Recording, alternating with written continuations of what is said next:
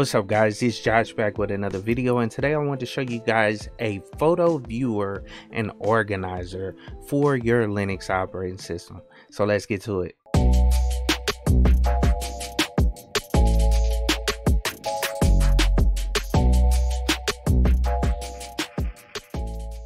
So as I stated in the intro of the video, I wanted to show you guys another photo viewer and organizer that I recommend you guys check out on your Linux operating system.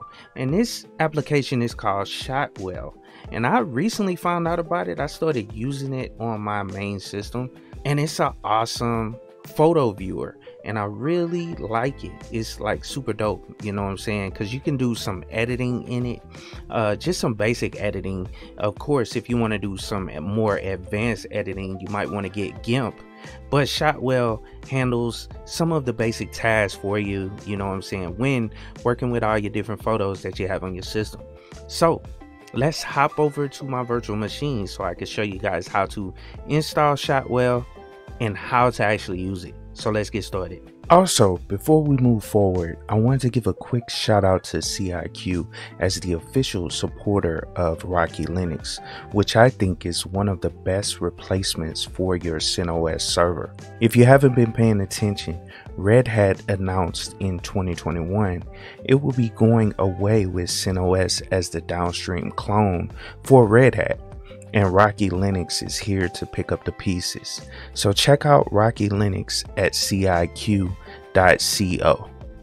Okay, cool. So I'll show you guys Shotwell on Fedora. This is Fedora 35. It's the latest version of Fedora. And let's go on and install Shotwell right fast. And as you can see, let me show you this right fast. But the photo editor that's on here, I mean not photo editor, but photo viewer is Image Viewer. I'm not sure about this application. Actually, let's go to about Image Viewer just to see what it is. Yeah, it's a GNOME. Yeah, I remember this application, but it's GNOME Image Viewer. So let's close that. You can actually remove that once you add Shotwell to your system, or you can leave it on. It's all good. They'll, you know, play well together. You know what I'm saying? The other one is a viewer. You just want to select whichever application you want to use as default for your images as Shotwell, if you want to use Shotwell. Now, just to add a little more about Shotwell, Shotwell basically uses all the same formats as pretty much all other photo viewers use, like PNGs, JPEGs. You can also open up TIFFs, and it also organizes your photos, and it creates a small database that manages all the files, you know, from the actual source files.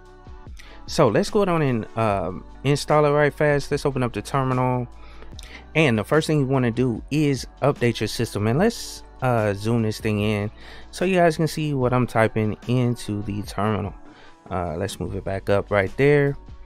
But the way to update in Fedora is simply sudo dnf, and then we can type upgrade and press enter, and that'll, you know, check for it'll refresh the repository, check for updates, and then update the system if need be. And as you can see, we didn't have any updates for the system. So let's go down and install Shotwell. And the command to do it is simply sudo dnf install and then Shotwell. And it's spelled just like it's said. So Shotwell, press enter. And it'll go through, find that package for us. Just type Y for yes. It'll download that package and then install it on the system. And it doesn't come on Fedora by default, but I believe I've seen it in the latest version of Ubuntu 22.04. That's what reminded me of this application and made me want to do a video on it right fast and just show it on a different desktop environment. But you can install it on all other distributions. It's available. It's in the main repositories of pretty much all the different distributions. I've installed it on Arch Linux, which is my daily driver, so it's in the repository for Arch as well. So you're good to go. Now that we have it installed, let's go down and open up the application. I'm gonna just exit out the terminal, and one thing I wanted to do before I actually open the application is open up the file explorer, and I put a bunch of test photos in here because I didn't want to show you guys any of my personal photos, but I grabbed a whole bunch of test photos from online, and they're JPEGs, so we can have something to actually look at in the application. But I think I got about 59 photos in here, so we'll be good to go. It'll be able to scan it and show us the information about each photo, and it may not show right because, like I said, this stuff is randomized, the photos that I downloaded, but we'll at least have something to see when we open up the application, because the first thing it does is scans your photo directory, and I wanted to show you guys that in a second. It says welcome to Shotwell. Now you can click this off, but I recommend you leave it on. But this is a pop-up. It basically says import photos from your pictures folder. You can also import photos in other ways. You can go file, import from a folder, or drag and drop photos in the Shotwell window. And then also another feature is you can connect the camera to your computer and it will import. Now let's go down and press OK. This is something you want to do like the first time around, and then you can refresh it as you go or as you get more pictures. But as you can see, it's going through and importing all the pictures on my system, and it's looking within that photo directory. And yeah, it's going through it pretty quick, and it's basically creating a small database. You'll see the amount of time you have left down there. As you can see, it imported 59 photos successfully. So let's go through them right fast and see. And this is the last imported. So each time you import it, it'll refresh and show you the last imported pictures. So if I added some more photos and then did a manual refresh or a manual import, this will show you the latest imported pictures on the system. Now let's start up here at the top. I just want to go through the menu a little bit, but this is how you import. You can import from folder, import from application. There's an export, print, publish, send to, set as desktop background. So you can modify your desktop environment using that, setting one of the photos as the desktop background. You can also show the file manager, so you can find out where a specific photo is. You can empty the trash and then quit. And then under edits, undo, redo, and that's if you make changes to the photos. You'll be able to undo, redo. Then you can find. And one thing about it right now, since I'm using some random pictures offline, sample pictures, it's not going to give us all the organization that it typically does. When I did it on my personal pictures, it organized them a whole lot better. It broke down the dates of everything, and it's super cool how it actually does it. But you could probably find by date, save searches, remove from library, move to trash, duplicates. So you can find duplicates on the system. So that's super cool. Select all preferences. Now view. This is the basic information view. They do have an extended information search bar if you want to add that up there. Titles, comments, sidebar, toolbar, filters, sort photos, so you can sort the photos by a specific filter. Filter them as well, and then you can sort your events as well. And I'll show you guys the events spot as well, and that's where your photos are set up by dates, and it also breaks it down to the month of when the photo was actually taken. Like I said, this is an awesome photo viewer. What I'm saying? It's a lot of features, but you can go into full screen, slideshow mode. Then here is some of your photo editing. So if you have pictures that are can it to the right or something, or can it to the left, you can rotate them to fix them. You can flip horizontally, virtually enhance, color adjustments, that's copying it, revert to original. So that's great that you have that option. You just click revert, and I'll show you guys that when we start clicking on the images, you'll see the options pop up down here.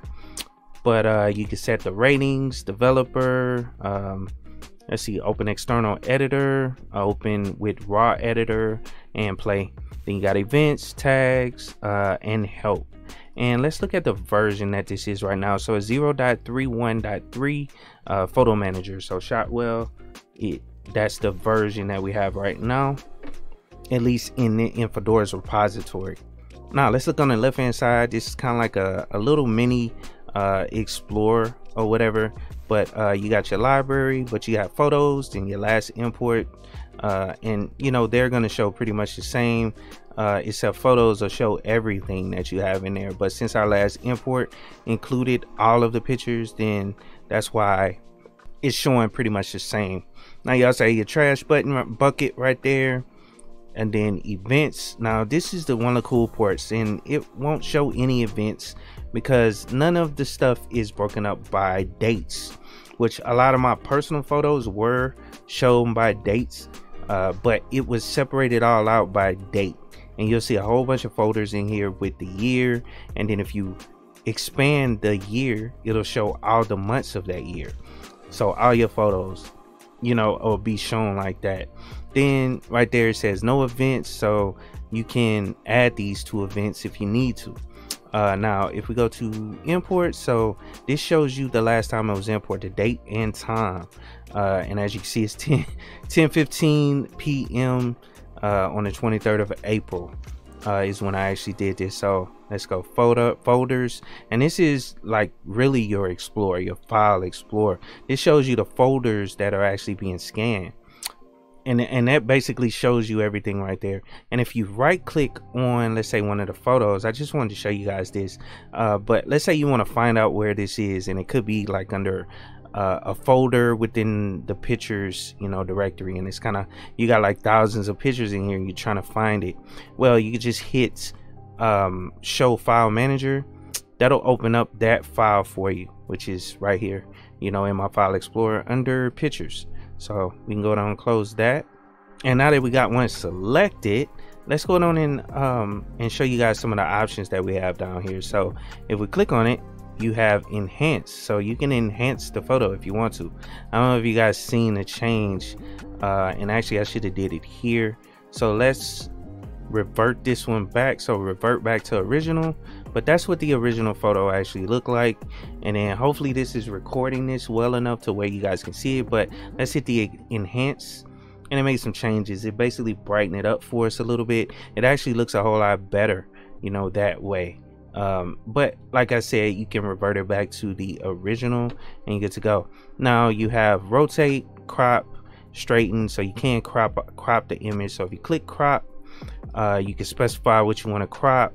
You can move this thing around however you want to. It's just like any other application, but you know, that allows you to crop some. So let's say you only want that middle port, and I'll show you guys the crop feature. Let's move it around, make it, you know, cool. And then if you look right here, it's a little pop-up right here, and they do have options in here. You could change it to something else: unconstrained, square, screen, original size. You can do SD video, HD video, wallets, the different sizes, whatever you want to do. So I just did square, or I'm gonna leave it on a default, which is square. But this is how you crop the image once you select the area that you want to crop. So you just hit crop, boom, that cropped out exactly what I just had. So we can go revert to original. That way it'll remove that crop. We good to go. Now straighten, you can click on straighten, and this will allow you to adjust the angle of the image. So let's say you want it, and it'll zoom in kind of. So if you want that angle to be changed of the image, then you know, you can use that. You can reset it back to 0, and hit cancel, straighten, you know, once you're done.